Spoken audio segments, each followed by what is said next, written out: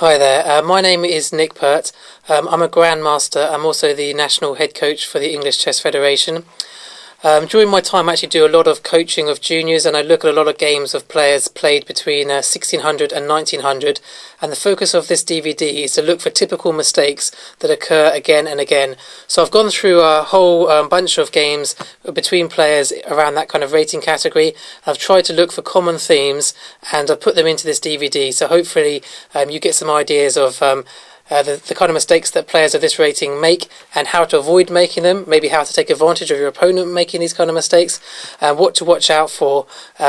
Each chapter is broken down into a theme, as I've mentioned, with several examples, and at the end of the chapter there's going to be some test questions so you can practice yourself.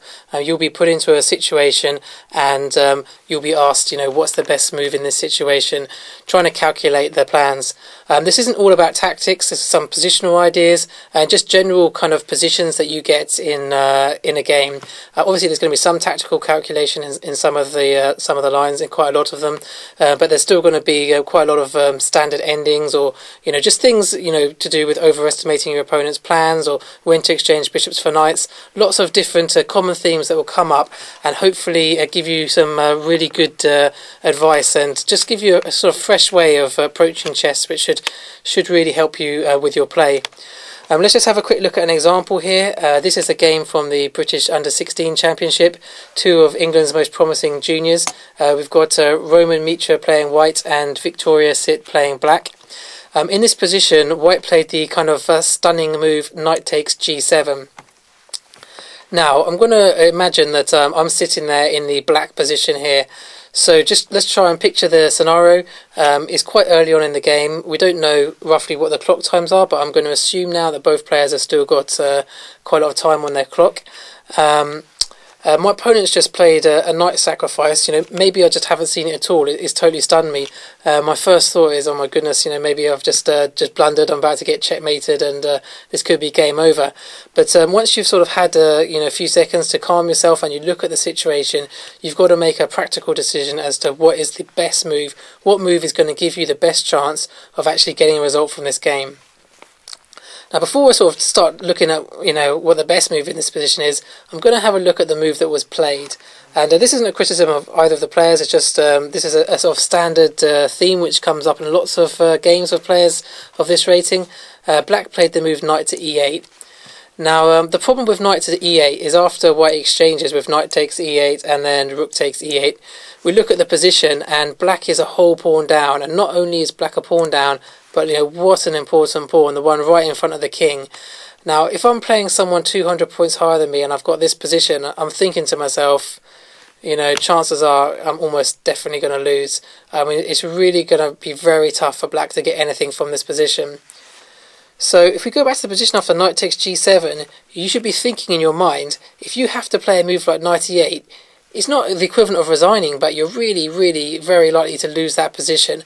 You're playing someone who's 200 points higher than you, and you're just accepting a position where you're a pawn down, and a very important pawn at that. So if it was up to me now, I would be desperately looking for another alternative. I mean, I would be willing to spend a large amount of my time in this position to try and find another alternative. And if I calculated a line which I thought looked I was even like 50% sure that it survived, then I would definitely go for it because the alternative's so bad. So in this position, the sort of critical move is obviously the move king takes g7. And in my opinion, unless you kind of see that you're getting mated in this position, king takes g7 is a better option than knight e8. The reason being, you're winning a piece, so obviously that's a good thing. I mean, white is going to get an attack. White's obviously going to follow up with the move queen to h6 check, and now you have to tread carefully if you're black. But it's worth the gamble because, as I say, the alternative is not very appealing. In this position, black probably has to play the move king to h8, and king g8 unfortunately wouldn't work because of knight g5 threatening checkmate, and black's only way of stopping that would be bishop takes g5, after which white can play queen takes g5 check. King h8, queen f6, a very forcing line, king to g8 and bishop to h6, threatening the checkmate on g7. Black's only defence really is to play the move knight to e8. but then white's got the follow-up queen e7, and the queen on e7 just threatens queen takes f8 checkmate, and unfortunately black just doesn't have a defense to that. For example, knight g7 would run into queen g5, and queen takes g7 checkmate is coming on the next move. So okay, you'd have to spot that after queen h6 check you have to play king h8. And let's suppose you just couldn't even analyse that line, so you're 50-50 that you get the right move. 50-50 is better than playing knight e8. Sometimes you just have to give yourself the best possible chance to get a result in the game. You have to play good practical moves. So king h8 is the best move, and after that white probably will follow up with knight g5 anyway. Bishop takes g5 and bishop takes g5. White threatens bishop f6 check and queen g7 checkmate. But now in this position black can play the move pawn to f5, and I think actually black is surviving in this position. For example, if e takes on f6, black can defend the mate threats. Maybe something like queen d7 probably defends the mate threats. There might be other ways of doing it, rook f7 or something like that.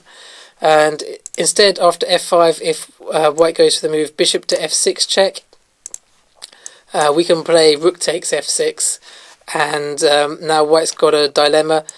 E takes f6 threatens the mate and also has some ideas to push the pawn on, but queen d7 actually stops both of those threats, and in fact black might even be better in this position, but certainly black seems to be doing okay. Which means white would have to play the move queen takes f6, and after queen takes f6 I think white doesn't have much better than taking a perpetual check now. Something like this. The main problem is, although the white queen is fantastically well placed and black king's very open, these rooks, they're quite far away from coming into the attack, so black's going to get some time to defend her king. So in fact, the position after king takes g7 is in fact probably okay for black. Certainly in a practical sense, you've got some chances if you play king takes g7. So you just have to try and come up with the move which gives you the best practical chance in any situation. Now in fact there is actually a move that black can play in this position which probably leads to an advantage for black, so I won't actually reveal that just now. I'll leave that as part of the DVD, so hopefully you can have a think about it, see if you can work out how black could even play for the advantage. My one hint is that you want to try and get this queen over to the king side, somewhere like here, and if you can try and find an effective way for getting the queen to the king side, maybe taking advantage of the fact that the white king is still in the centre, you might be able to find a way of actually getting the advantage for black. But certainly this example just goes to show you've really got to play moves that give you like a real chance of getting a result in the game. Obviously no one wants to look stupid, you play king takes g7 and maybe you get mated, but at least you've given yourself a chance to get a result. And in fact if black had analysed carefully, there is actually an even stronger move than king takes g7 here, and I'll leave it up to the viewers to try and find out what it is.